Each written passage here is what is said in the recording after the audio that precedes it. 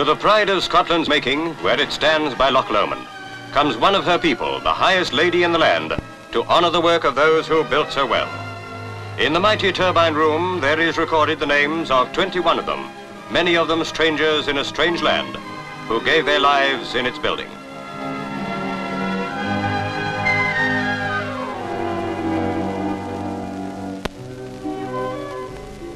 From specially erected stands, 4,000 people from all over Scotland watch as Her Majesty declares open the Loch Sloy scheme. Everyone will, I know, join with me in expressing the warmest admiration of those whose vision, tenacity, and technical skill have welded together in facing and conquering so formidable a task.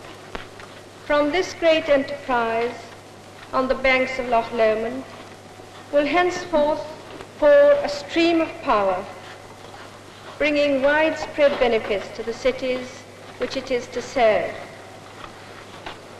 No less compelling is the need of the villages and glens. In Scotland, we want our rural areas to be equally flourishing and equally favoured. Ending her speech, the Queen brings into action 2 of the giant turbo alternators.